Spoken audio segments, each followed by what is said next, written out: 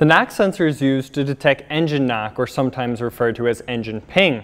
It's important to know that this sensor does not make the engine knock or ping. Its only job is to detect and report.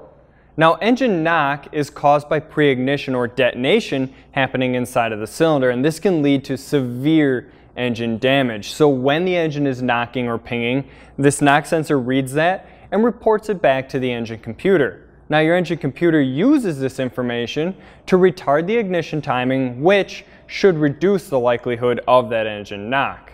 So you'll find this little sensor bolted directly onto the engine block, sometimes on the side and other times underneath the intake manifold in the valley on a V-style engine. Now, installation difficulty of this sensor is going to relate directly to where the sensor is located. Some 4-cylinder engines are really easy to access with just one bolt holding this thing in right on the side, where other engines require the removal of the intake manifold just to gain access to this sensor. Now, when you're installing this thing, torquing the sensor is critical. Many of these sensors can easily be broken if they're over-tightened. Make sure to take a peek at your vehicle's service information for the installation process and torque spec for the sensor. So if your knock sensor is failing, you'll most likely end up with a check engine light on. You may or may not end up with a drivability concern. It's going to depend on the vehicle.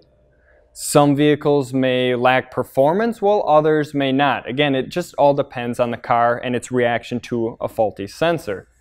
The most common codes that you're going to find related are a P0325, P0326, P0330, and P0331. So why should you get yourself an NTK knock sensor?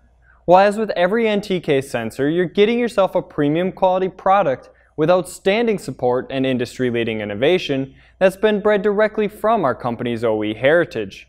These attributes and more truly make NTK the sensor specialist.